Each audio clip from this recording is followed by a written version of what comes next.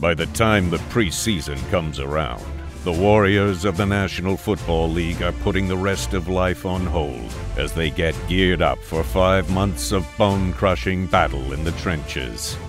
This is the story of, well, this is the story of the Detroit Lions 2012 and the first year of an event designed to give the guys a few hours away from practice so they can compete on a whole different sort of playing field and raise money for charity at the same time.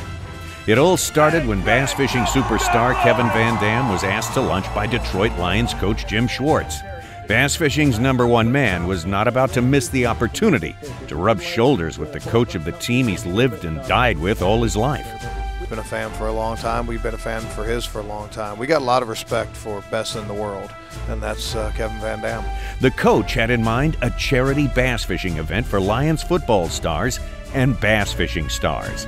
The wheels began to turn, and the KVD Lions charity event was born. In June on Kent Lake, near Novi, Michigan, a busload of Detroit Lions came straight from a morning practice session and were teamed up with anglers like Kevin Van Dam, Timmy Horton, TV personality Mark Zona, and several other pros, and the battle began. The 4 hours of fishing was, well, intense at times. Not so intense sometimes. Highly competitive and great fun for the players, the anglers, the sponsors, and the spectators. Bass provided the weigh-in stage and staff, and MC Dave Mercer to make the VIP experience complete. And when the fish and the anglers hit the stage, it would be Lions wide receiver Titus Young, safety John Wendling, and wide receiver coach Sean Jefferson, along with pro John Elliott, on top.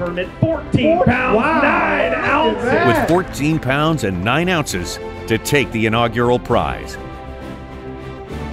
And with that, new rivalries are born, new strategies are plotted, and plans are made for the KVD Detroit Lions Charity Bass Tournament 2013.